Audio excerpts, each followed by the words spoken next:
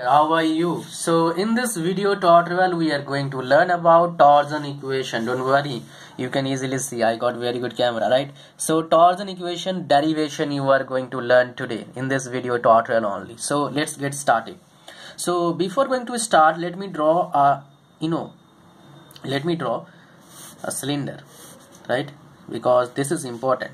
Without this diagram it's like impossible to share with you torsion equation. So what exactly I am doing, one side this is a cantilever cylinder, you can say that, and one side is fixed and other is free, that's why it is known as cantilever. So this is let me just fix this is it, and let me do a little bit this angle. Suppose that its radius is r and this should be circular, right?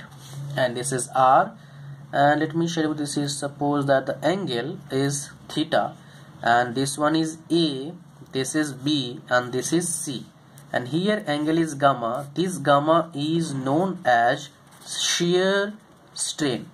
Length of this cylinder, suppose that L, right? Now we have done with the diagram. So what we required right now, that is important.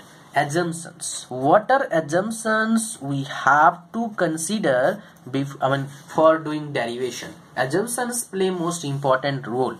Okay, so first assumption is the material we are using in this cylinder should be homogeneous. It should follow Hooke's law, right? And third assumption, which is most important, circular section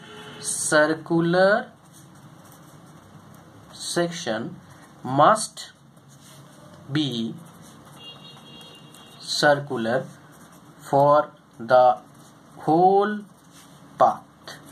I mean, from here to here the section must be circular. So these are three most important assumptions. Okay, based on these assumptions we are going to derive the relation of it, right? So first of all we have to use one of the most basic formula.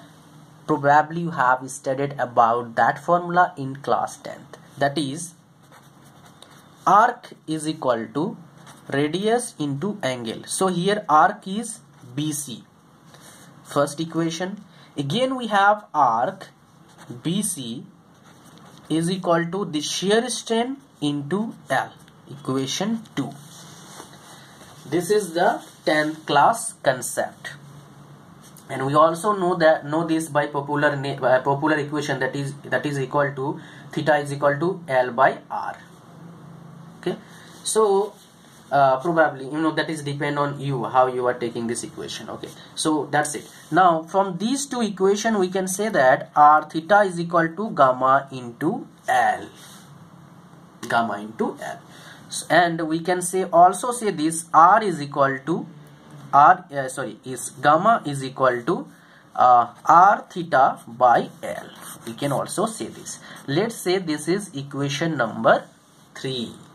Now let's come to the most common thing, that is modulus of rigidity, that is denoted by, most of the book denote, or most of the time we have studied, modulus of rigidity is capital G. So what is basically capital G? That is ratio of shear stress by shear strain. It is the ratio of shear stress by shear strain. So shear stress is denoted by tau and shear strain is denoted by gamma. So from this what we got that, and we can also say this shear strain is equal to tau by G. Okay, now let's say this is equation number 4.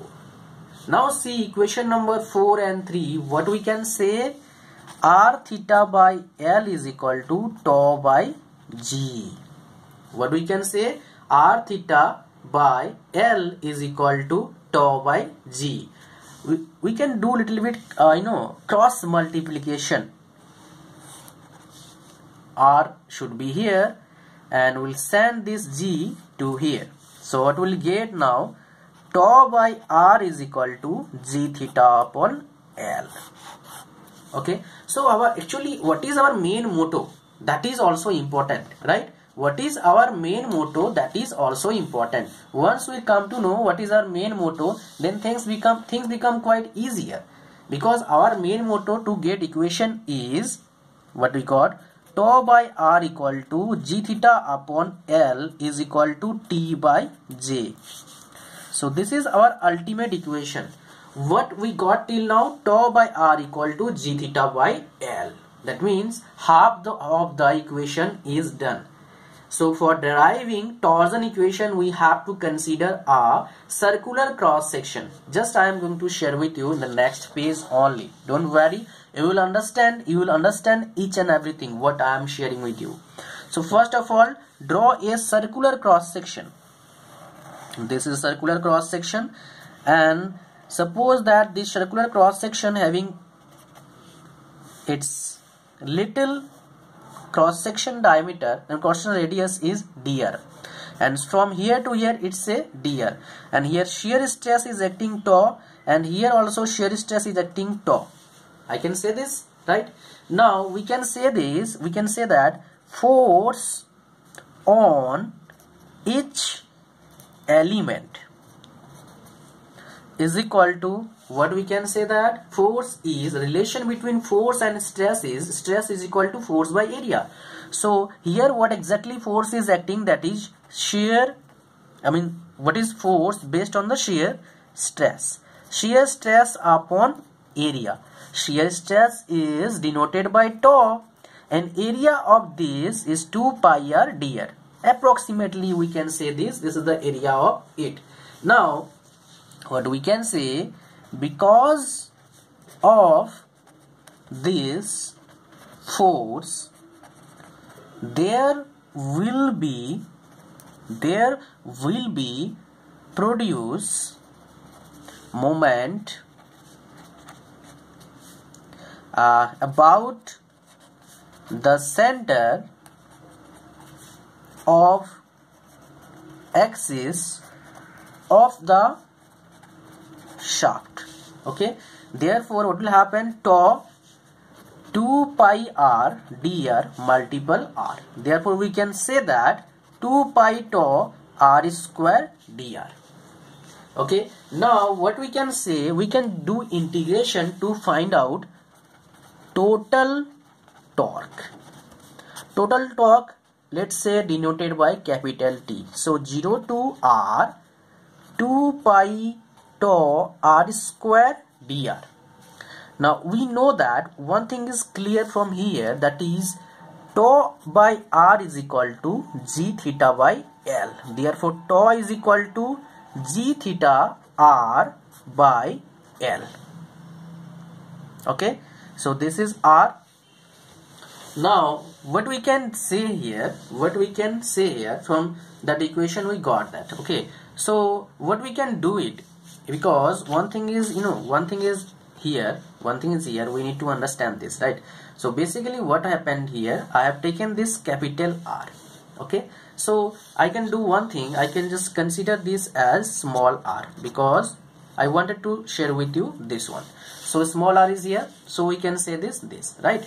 Now what happened, I have shared with you that thing, that's why probably you got confused, that's why I have shared with you. Okay, so this is the relation we can also write. Okay, so small r and capital R same here. Okay, so what we can do, we got this here. Now we have to write this here also. Okay, so 0 to r 2 pi g theta r by capital L multiple r square dr. Now let's just got all these constant values outside. So 2 pi g theta by L 0 to r cube dr. Till now I hope you understood, right? Now from integration what we got from here, 2 pi g theta by L r to the power 4 by 4 0 to r. Okay, let me use, okay, you have noted down all these. Okay, don't worry, we'll use another page, that's why you can understand, right? So is equal to what we got here, 2 pi g theta by L, r to the power 4 by 4 minus 0 to the power 4 by 4. What we got here, 2 pi g theta by L, r to the power 4 by 4. T is equal to this. Okay. Now 2 pi g theta by L, let's say r is equal to d by 2. So d by 2 to the power 4 by 4.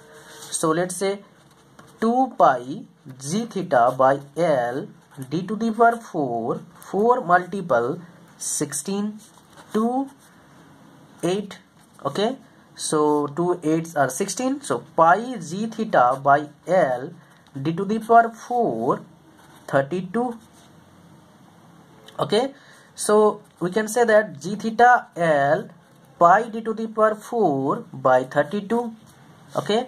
Now one thing we can do here, that is, we know that J means polar moment of inertia is equal to pi by 32 d to the power 4 for circular section. Okay. So we can write this in place of this as J, right?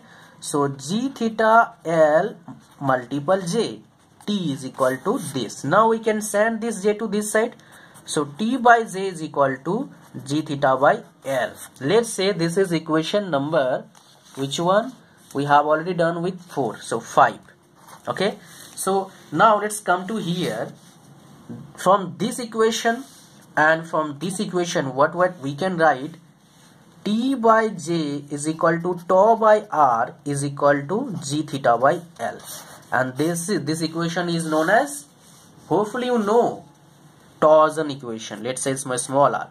So it's T by J tau upon R is equal to g theta by L. This is known as torsion equation, and this is the derivation of torsion equation. I hope you understand the derivation, and hopefully you can do better in the examination for what you are watching this video taught well. Well, thanks for watching, and if you got help from this video, I will ask for your help to share this video with your friends. That's why who need this video tutorial the most. That's why they will also get something from this video tutorial. Thanks for watching. See you soon in my next video. Bye bye.